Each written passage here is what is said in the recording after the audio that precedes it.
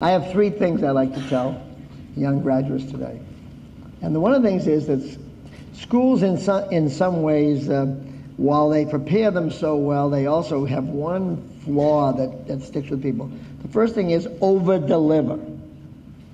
Every time a student when you work in a business and you're asked to do something, if you just do what the boss asked you to do, you will end up just confirming what the boss wanted to have written down. They already knew the answer when they asked the question.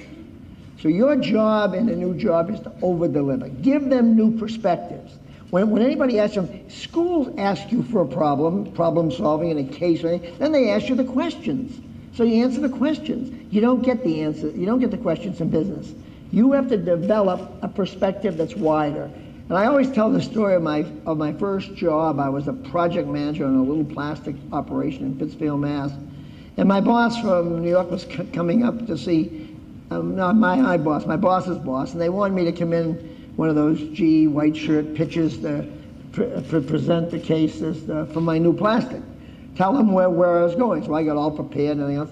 But what I did do was I didn't talk about my project alone. I talked about the 10 plastics in the industry, where they were going to be in 5 years, their cost structure, from Dow, Celanese, DuPont, etc. I developed that package, and I gave my boss's boss this picture of the industry.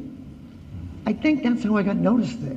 I got out of the pile because I didn't just give him my project report, here's what I did yesterday, here's what I did tomorrow, here's what we'll do next day. I gave him a perspective and made him look smarter. He now knew more about the industry than he ever knew. And that's what you want to do. You always want to over-deliver. Never do what the assignment is. Do more than that. Wider, new insights, new horizons. Secondly, you got to walk around with a positive attitude. No one wants a black cloud around them all day. If you're a sourpuss, get rid of it. Don't bring it to work. It's a disaster. It's a career killer. Just don't do it. And the third thing is, don't be ambitious. Be ambitious, but don't be ambitious to the point that it's on your forehead in a neon sign. Don't do it. Do it privately. Have all the ambition in the world, but don't go in and rub it in everyone's nose. So with those three things, over-deliver, a positive attitude, and don't wear ambition on your forehead, I think you'd be off to a pretty good start.